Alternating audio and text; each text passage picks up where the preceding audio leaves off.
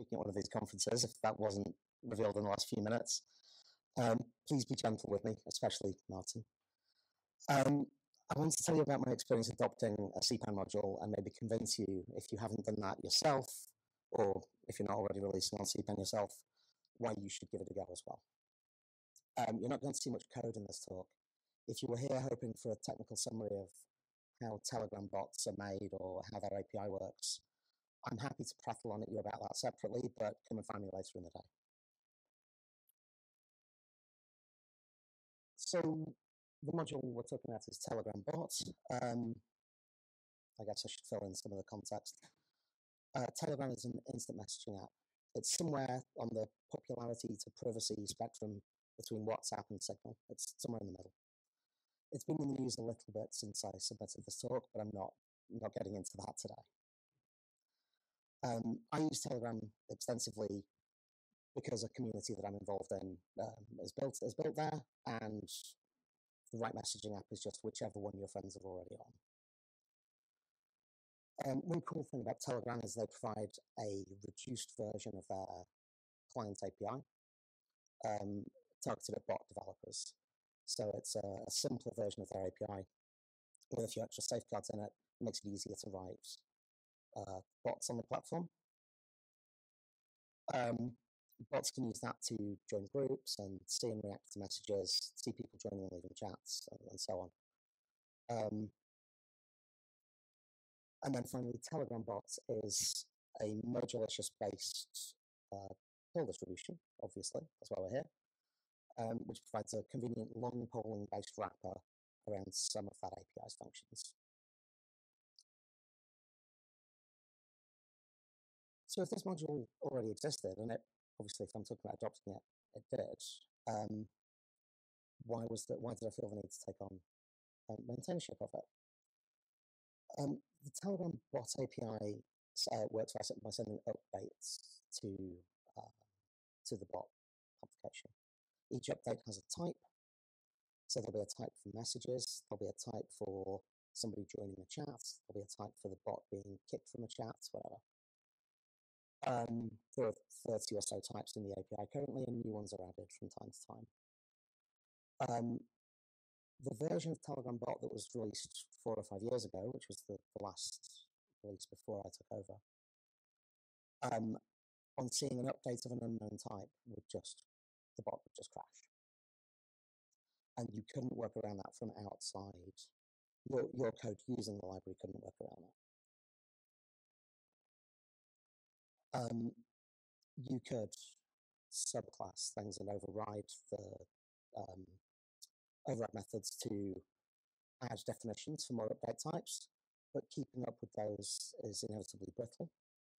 So what I was generally doing was just overriding the method to where it was currently dying, just warn instead and move on.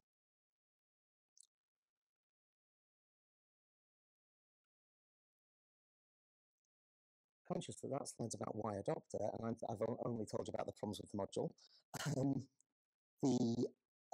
The module hadn't been updated for 4 years, and I found myself adding the same patch to every project I started that used adding the same patched version of the bot library to every single project. It would be incredibly convenient to just have the updates in the version on CPAN. But the maintainer wasn't active. For context, this was the change. I don't know how readable it is on the screen, but it's yeah, I changed die to warn and slightly clarified the error message, and then I'm returning instead of dying. It's the dumbest thing that fixed the problem.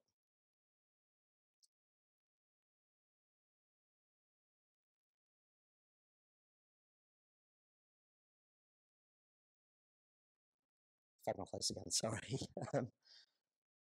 So how do you go about adopting a module? It turns out you just ask nicely. It didn't, like I said, there hadn't been a new release in 4 years or so. So I emailed Justin, the previous maintainer, to ask whether he'd like to get a PR from me or a patch, or whether he wanted me to do a release, and to find out his preference. he preferred to just reassign the module to me entirely, to have the first come permission, I think, in pause, and just hand it over entirely. So a few days later, we did that, and now I'm the proud owner of a piece of open source software with actual users, which is slightly alarming. I added Julian, who's at the back there, as a co-maintainer as well. We've worked together on some additional features as well as the bug fix that brought us here, and on a slightly alarming number of Telegram bots too.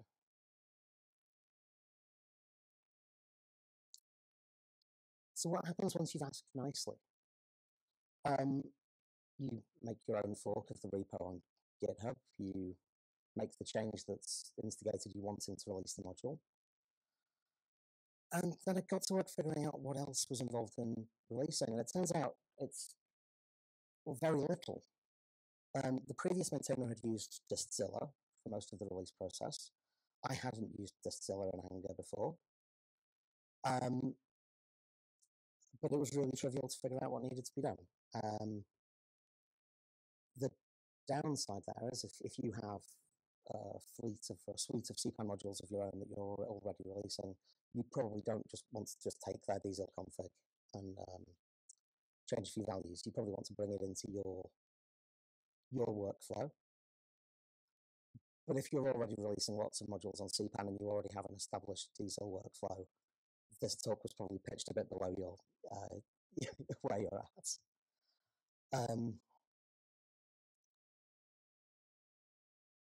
By default you inherit their opinions on how to do releases, how to build the module. And in my case, I was happy with Justin's choices, so I pretty much just rolled with them.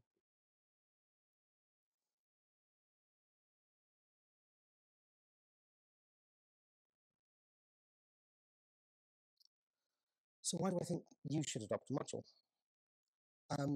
I don't think my situation was that unusual. I think lots of us have libraries that we use where there's a bug or a quirk that we work around, and maybe it's not actively maintained.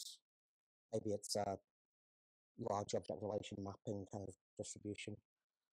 Maybe we maintain a local fork or pull in patches to solve our problems.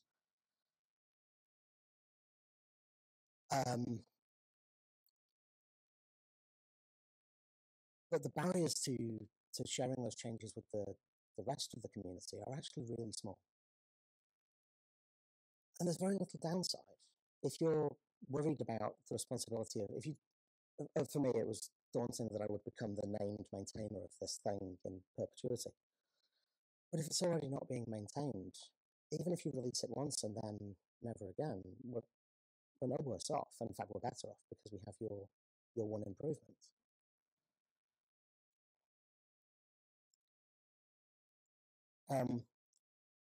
It's also been really gratifying to hear from other users of the module. I've had a few patches by email, I've had a few pull requests on GitHub, and I've had a few stories about how people are using the library that, in ways I didn't expect. I mean, obviously they're running Telegram bots with it.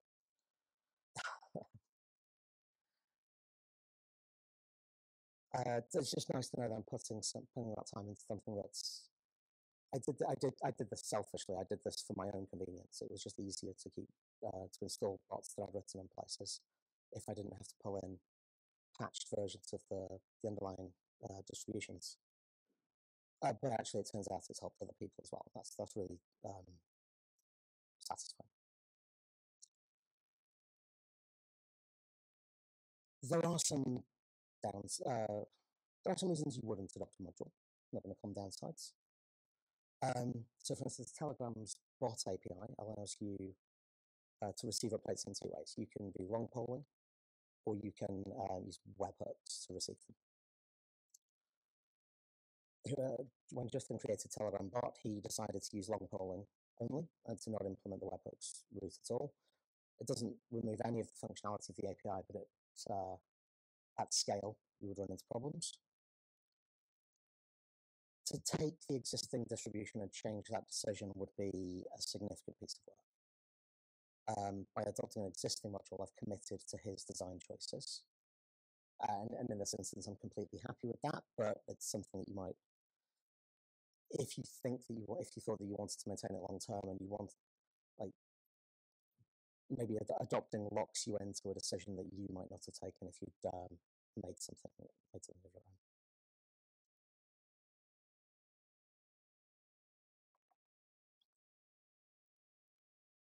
own. It seems silly to talk about this Telegram bot library and not show at least one Telegram bot working. So this was actually how I got to London yesterday. Um, and this is just something I made for myself to use, although it is publicly available. The the least user-friendly interface for searching for train times in the UK, which is an accolade. Northern Rail have an app, for instance. But yeah, I send it the central reservation system codes for the two stations I'm traveling between, and it tells me the next 4 trains between those stations and whether they're on time. Well, maybe on time. Sometimes cancelled counts as on time because it's actually looking for not delayed. Cancelled is the most technically correct kind of on time, but this was something that I could whip up in an afternoon, using the module, and the fact that the ease of use of the module is what brought me here in the first place. I've just been told that I'm halfway, but actually that's the end of my story. In my speaking notes it says, if we have time left, I could take questions if there are any. Tom?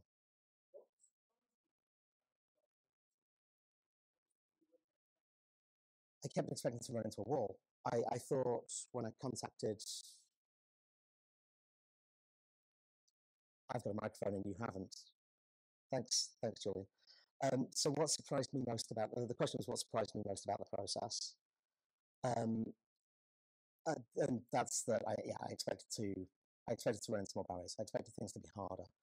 I thought the things would be harder with the sort of the social process steps, the bits where you ask nicely if you can do the thing, and that was fine. He was delighted to be asked, and more than happy to hand it over. I thought that I'm going to have to learn all of Diesel before I can do this release because the existing thing uses Diesel. No, I didn't. I watched a talk from a New York Bellmongers meeting, and then had a go, and it was fine. And it just the lack of obstacles on the lack of friction between deciding to do it and John. Is the process of migrating the module from your namespace, their namespace to your namespace, is that taken care of for you? And does it leave artifacts in their namespace, or does it clean the move over? So can I just, when you said namespace, do you mean on Paul's or on namespace? Yeah. Sorry, yeah. Okay, so does he still have the old version in his namespace, or do they move the whole lot to you, or how does it work? So don't have to repeat the recording. So the question was about whether adopting leaves artifacts in the pause namespace for the of the previous maintainer, and the answer is yes. If you look through the previous uploads, some of them are still under J/J Hawkins or whatever. I don't think that's a.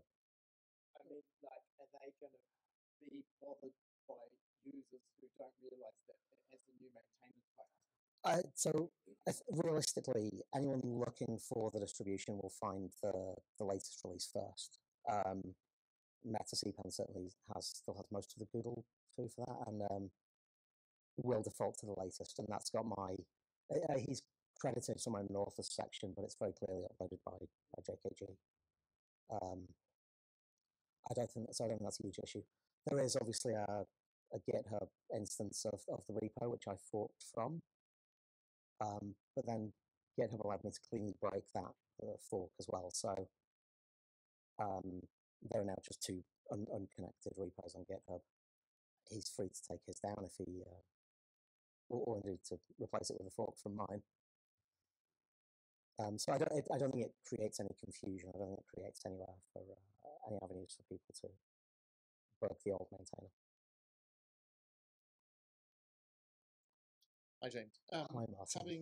Having adopted one module and encouraging people to adopt modules themselves, which module are you going to move on to next? Which one? I don't have any immediate plans to adopt the next module. I would have to look at I think there are some lists of, you can tag modules as wanting adoption. But how actively that's used, I don't know.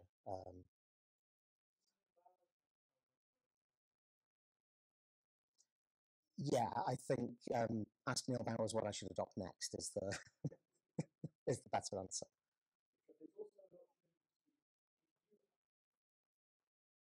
Okay, I think this is my last question as well, looking at the time. Yes. If you are the first come maintainer of a module, you can add either adopt me, make sure I'm getting this right, adopt me or handoff. Those are two separate things. And there's needs help as well.